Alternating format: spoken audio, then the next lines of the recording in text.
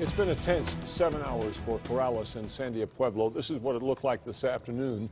The 106-acre fire is still going strong on the east side of the river. Here's a look tonight, and while crews think they have a handle on the Bosque fire on the Corrales side, there are fears it could act up again with the wind. Or it could be the landing spot for flying embers from the Sandia side of the river. We have live team coverage. We start with Alex Tomlin in Corrales. Alex? Jessica, the glow from this fire is a very real reminder of the threat still looming over the village of Corrales. We've learned there are very serious situations on both sides of the river where the fire is burning. Sky Ranger was just over the fire, giving us a better look at what firefighters are dealing with right now. On the east side, officials say about 100 acres have burned and the fire is 0% contained. Firefighters are working to keep the flames from pushing on the east and jumping Highway 313. A major gas line sits just on the other side of the highway.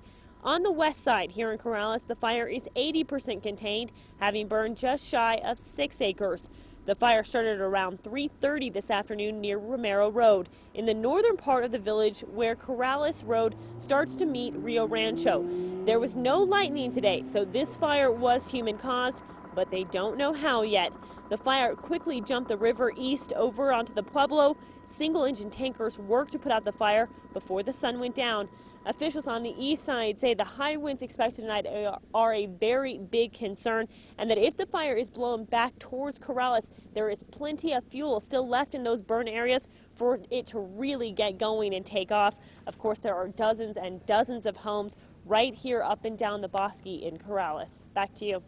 Okay, thank you, Alex. Now, again, the big concern overnight will be the wind. It is expected to howl out of the east, and that could spread embers back across the river at Corrales. Here's Mark Ronchetti. Yeah, you guys, we want to kind of show you a vantage point on this thing and exactly what we're looking at. And here is the fire as it burns. This is the east side of the river. Sandias are right up here. What we're going to get is an east wind that's going to come rolling down the Sandias tonight. And the real concern is, does it hit a lot of these embers and carry them right over to the river and along the Corrales side once again? Remember, this thing already jumped from the west side to the east side. Could it go from the east side again back to the west side? It's very, very possible that it could, and here's why. Here's a look at the maps and what we're dealing with. We have a wind advisory in effect for tonight. Could see gusts up to 50 miles an hour after midnight. Bullseye time frame looks like about 2 a.m. till about 7 a.m. with some of the strongest winds. What we've got is a cold front coming in, and that's going to shoot those winds across the valley, so that's why there is some concern.